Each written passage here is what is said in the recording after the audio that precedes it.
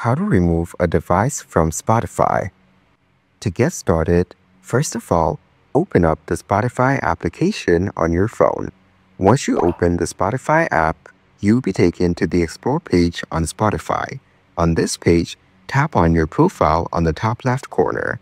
Then select Settings and Privacy over here. And once you're on the Settings section, scroll down to the bottom. Here, you will get to see an option that says Apps and Devices. Tap on it.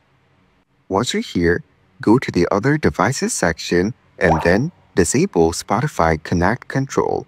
Tap on this icon to disable it. This option lets you control Spotify from your phone's lock screen when listening on another device. You have now removed other devices from Spotify. This feature lets you have more control over how you use Spotify to listen to music. Following these steps, you can easily remove a device from Spotify.